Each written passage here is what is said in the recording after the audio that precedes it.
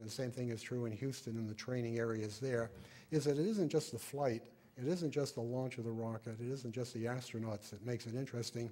If you take an artist through one of the buildings, like the vehicle assembly building, and let them look around, they see all kinds of things that are inspiring. Just the enormous size of that building, it's incredible. It's incredible. And in one of the Bay areas that's waiting for a Saturn V to be assembled is incredible to look up into this opening.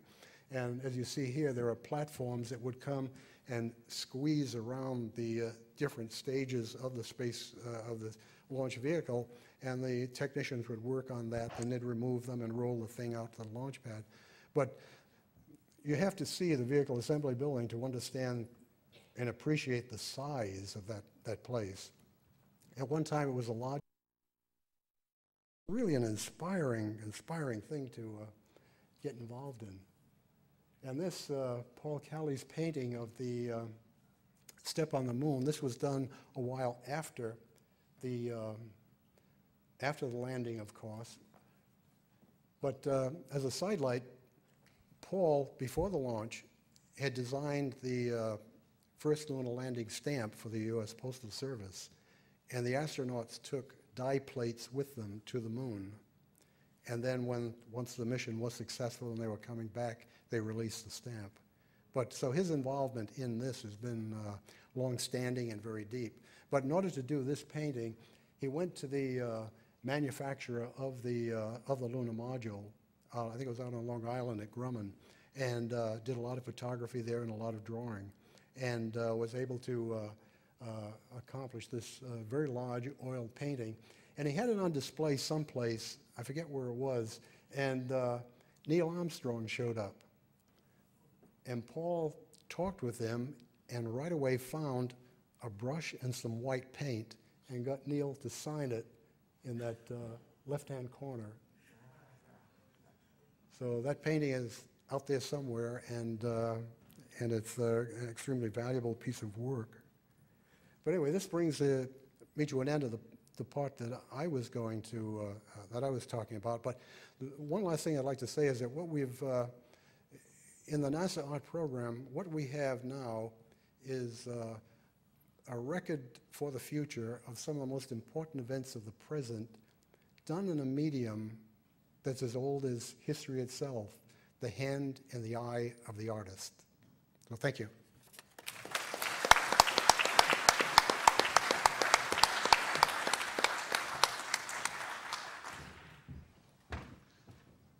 Hi there, I'm Bert Ulrich. I work at NASA. First of all, it's a real pleasure to be here with these panelists here. Jim Dean really started a legacy, I think, for future generations and really built up a collection.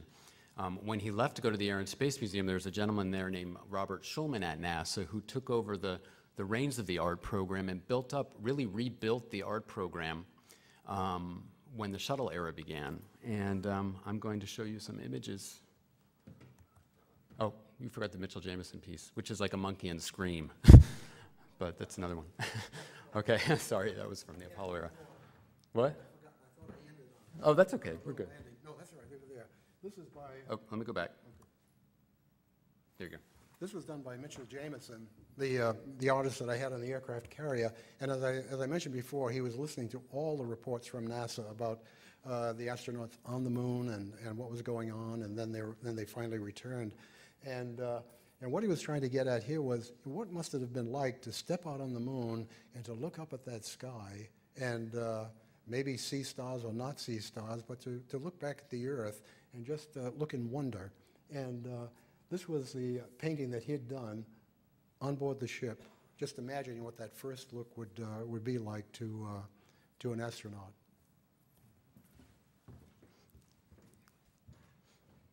It's really interesting because it kind of is a juxtaposition to his other piece where he's like this heroic figure, and here he's very, very much more fragile.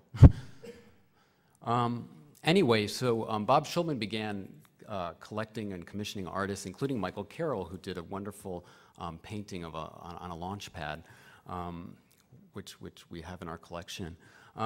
This is a piece by Jack Perlmutter, which was done for the third shuttle mission, and you know, it's just a different interpretation, very graphic. And he was a local DC artist here.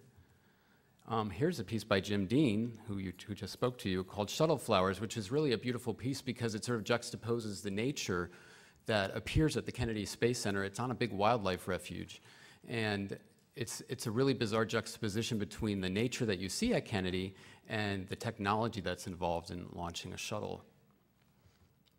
Robert Rauschenberg did a piece for the first shuttle mission called Hot Shot, where it's kind of hard to see, but he has all these sort of references to the space culture of Cocoa Beach and mixes them with pictures of the shuttle, and just an interesting sort of mix.